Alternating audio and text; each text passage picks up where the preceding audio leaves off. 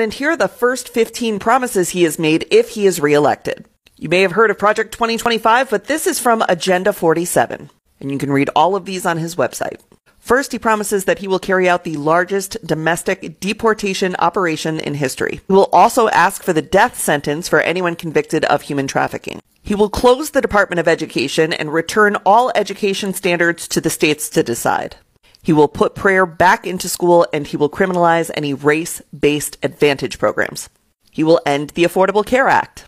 He will ban gender-affirming care for adults and children, and he will ban any federal dollars from going towards gender-affirming care, which means anyone with government-provided health care will no longer be able to access gender-affirming care except for Viagra and Cialis. Those will still be available.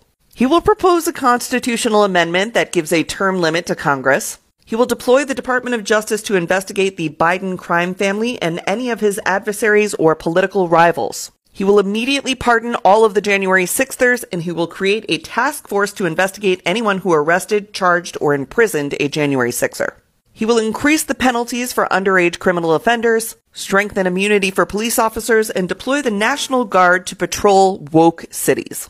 On day one, he will reassess our participation in NATO and says that every European country needs to pay the United States for protection. He will also restore the wonderful travel ban for Muslims coming to America.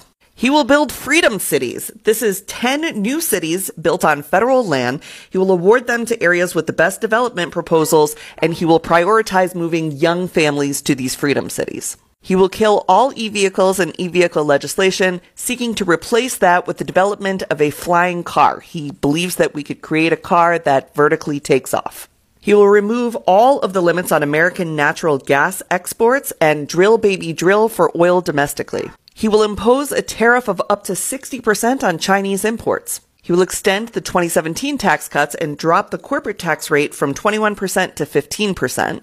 He will push Congress to pass legislation that would give every American the right to concealed carry anywhere at any time.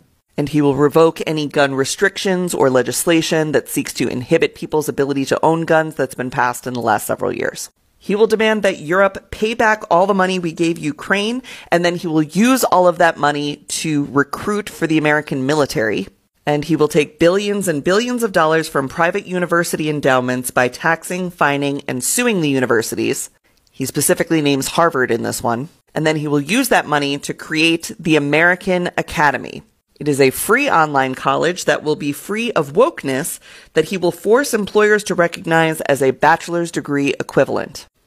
So that's Agenda 47.